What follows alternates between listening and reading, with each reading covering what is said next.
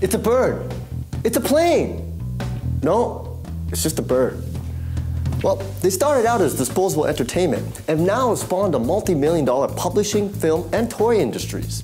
They are the heroes we all grew up with and continue to grow with as they are making the move from the printed page to apps. Comics go digital. Most people know that the main players in the comic book world are Marvel and DC, but there are dozens, if not hundreds, of smaller guys. Marvel and DC have their own apps, both which are free, but you could also access some of the smaller operators through apps like Comicology or Carrier, to name just two. The similarities between comic apps are greater than the differences. The look, layout, and basic functions are all very close. But, as any dedicated comic reader knows, it's the characters and storylines that draw you in. With the iPad HD in particular, the incredible artwork almost jumps off the screen. Most of the comics will run about $1.99, but there are free comics out there to download as well.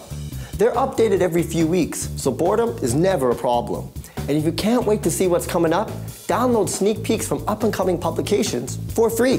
Whether you're reading the big two or have found a smaller publisher through Comicology, you can download books and save them through your accounts at Marvel, DC, or Comicology.com.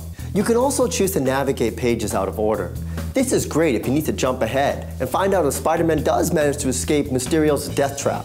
Clicking on a comic while browsing allows you to preview it before you buy and download it. And you can even buy it in print with the comic store locator, which will show you the nearest outlet to make the purchase. Although the digital version may not come out as quickly as print, I'm sure it won't be that way for long.